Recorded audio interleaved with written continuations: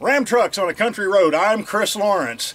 And ever since the late 1980s here at Stonewall Jackson Lake, this is what West Virginia bass fishermen have become accustomed to. Nice, fat, largemouth bass. And then they become accustomed to this. The catch and release restriction has been on Stonewall Jackson Lake since it was built in the 1980s. However, the State Division of Natural Resources, after 25 years, is considering lifting that restriction. The Natural Resources Commission is considering the opportunity to let fishermen keep bass out of Stonewall Jackson Lake. The restriction would be you could keep one 18-inch bass, and the rest would have to be under 18 inches.